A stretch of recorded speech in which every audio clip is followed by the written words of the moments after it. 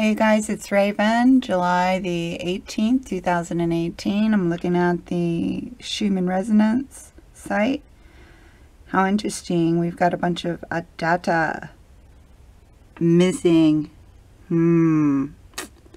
Very suspicious. I wonder what's up with that. Anywho, I'm going to cue this up with some of my Mars pictures.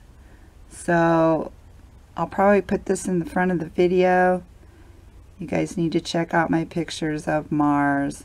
They turned out really, really good. And I've got a video also of Mars. Okay, this is a once in a lifetime thing, you guys. Once every 60,000 years, Mars swings around and it's going to get hecka close to us. Okay, I don't know how they know that because, you know, 60,000 years ago, supposedly you're just running around with chicken bones living in caves, right? Okay, so I want to know what playbook they're reading from when they get that information.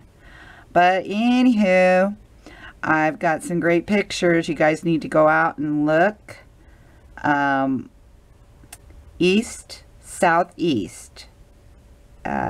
Okay, this is New Mexico time, so I'm catching it around 9:45, 10 o'clock. It's coming up on the horizon, panning from east to west, going across the south-ish, okay? Don't miss it, people. Once every 60,000 years. Not my words, NASA's words.